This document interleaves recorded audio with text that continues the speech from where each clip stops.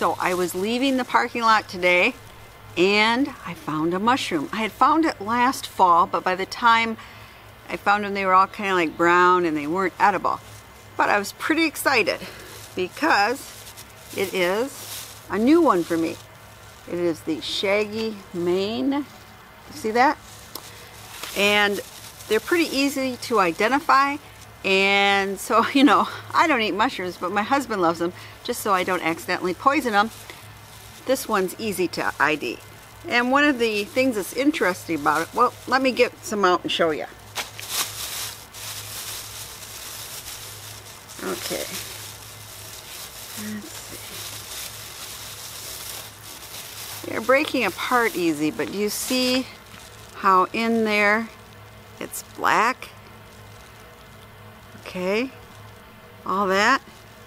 Well, it's kind of known as black ink. And if you touch it, you get ink all over you, see? So, they're also called, other than Shaggy Mane, ink mushrooms. But they're pretty easy to identify. I'll show you, like here's a big one. Okay.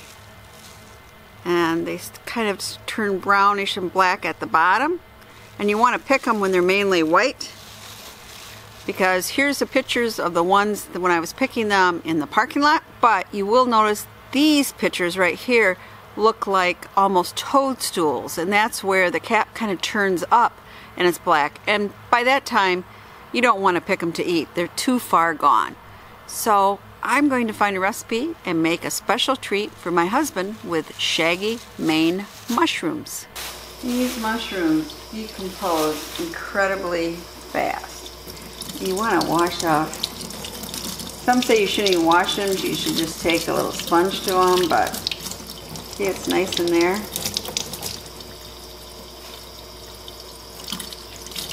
I don't know about you, but I'm for washing them well. Stem here. And I guess I'll break open the stem and show you, but it's hollow inside. You see that? It's another identification. But there's no way I wouldn't wash these off, not just with a little brush, because these I have grew through the grass and they are, you know, they're dirty. Okay. This one, see, it's starting to go black, inky. And this is the part that decomposes really fast.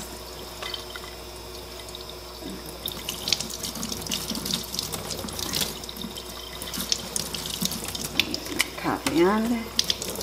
Yeah, I'll be back when I have these all cleaned. I'm letting these drain a bit while I chop up some onions and get ready to make the dish. Now, I think foraging is a great skill for anybody to learn, whether you're a prepper, bushcrafter, whatever. Just enjoy going outside. So, I'm really happy I've identified a new mushroom, and it is one I can easily find, and I can add it to my list, you know, check it off. I'm actually making a little forager notebook for different things I find, where I find them, and like little pictures of what they look like here, because sometimes when you find them in the woods, they don't look exactly like your mushroom identification book. But it's really a fun thing going in the fall, spring, summer, with your kids, with your grandkids, and trying to identify new fungus, new mushrooms, new things to eat. And your grandkids will really enjoy it, and they might end up liking mushrooms when they didn't before because they found them themselves. Sliced up, how about a half an onion? This one. We got a bunch of butter in here. Just letting it brown the onion. You all know, I love the smell of butter and onions.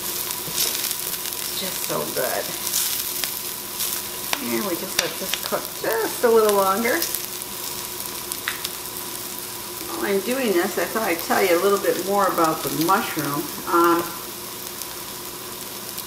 And these inky caps category of mushrooms, they're different because, you know, that black, yellow underneath, that's where the reproductive spores are. Of course, that's not different.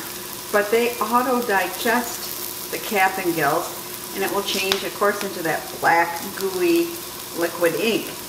But the spores aren't digested. They're actually releasing the liquid and exposed to currents, allowing them to go to new areas. So, different way to make new mushrooms. Okay, that's looking pretty good. I think I want just a little more butter in there. After all, right? Mushrooms don't even calories. Let's add butter. And I'm going to add just a little salt.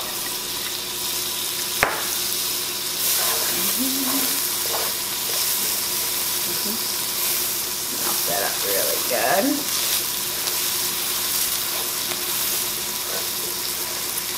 Okay, now I drain those mushrooms, put them in pieces.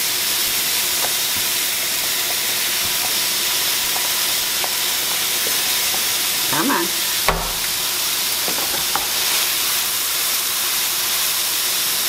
Now we're going to cook these a little while.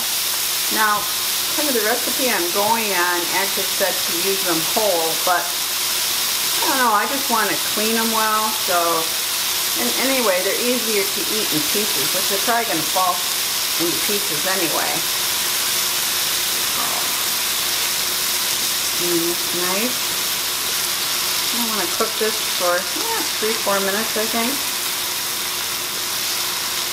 I should just leave it alone a minute. Now, do any of you remember that old Clint Eastwood movie? I can't remember what it was called, but he was young. He was in the Civil War, and he comes upon this girls' school. And anyway, the matron of the girls' school ends up, after they amputate his leg, I believe, ends up killing him with poisonous mushrooms in dinner. So I always think about this when I make mushrooms because I don't eat them, but my husband does. So anyway, this is only the, morels we picked forever. I know morel really well. And this is my third mushroom because this one is one of the top 4, easy to identify. Now, the other one I found this summer along with my grandson was the oyster mushroom. Found that right out in the woods. It was easy to identify because it smells like black licorice. So really, it looked like it was supposed to. It was growing like it was supposed to. So we picked it. It had little bugs in it like it was supposed to. And it sure smelled like black licorice. Now, my husband loved that mushroom. Let's see if he'll love this one. Supposedly, Shelley talked about these in a poem. It's called The Sensitive Plant. And it was, their mass rotted off them flake by flake, till the thick stalk stuck like a murderer's stake, where rags of loose flesh, yet terrible on high, infecting the winds that wander by. Boy, sounds like this must be a Halloween mushroom, right? Okay, now we're getting the water out of the mushrooms. Cook down a bit.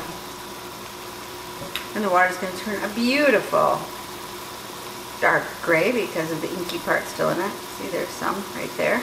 Just cook down that liquid a bit. And any of you that really know what you're doing in cooking a Shaggy Mane, I'd love to hear it because I don't. Okay. Now to that, I'm going to add a little cream. This is heavy whipping cream that I just happened to have left over in the refrigerator. Must have been making Brandy Alexander's. Okay. Now we're just gonna let this cook up a bit. Make a sauce here. And right now it's getting to look like mushroom soup, isn't it? But we want to cook this for another 3 minutes or so. So we kind of have like an Alfredo sauce almost going on here. Now, it used to be these mushrooms were used to make a dye. If they were heated in water in an iron pot, an olive green dye is processed. And a solution containing ammonia, gray-green dye is produced. And the dye can be used to color wood, fabric, and paper. And I know that ink could be used to cover my skin on my hand. I really was black when I picked these, but it did wash off. And I'm going to put just a splash of some Jameson Irish whiskey in here. There we go. But yet, I should mention, you have to be careful. There's something called potpourri and alcohol sensitivity, and it's a toxin that can come from this fungus. It can be unpleasant, but it doesn't seem to be dangerous.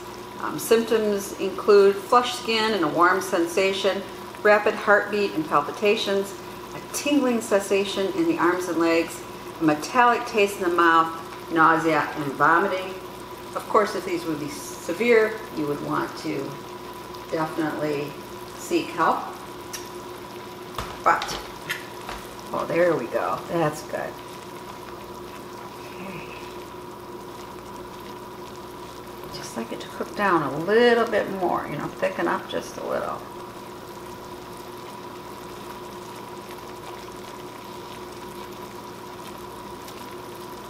But you can see the mushrooms kind of turning brown a little. So they continue to cook. Well, you see it's thickened up quite a bit. I think it's time to serve to my husband. So here it is. It doesn't look that appetizing color, but then neither does mushroom soup. So let's see what my husband thinks.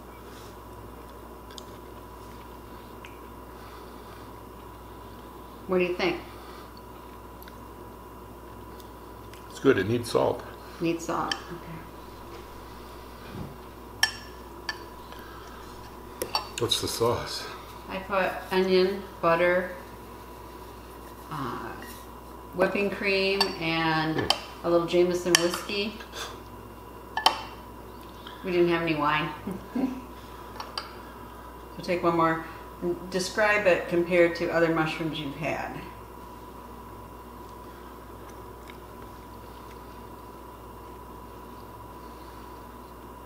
How intense of a flavor is the mushroom? It's a mild flavor. Mild. And the texture is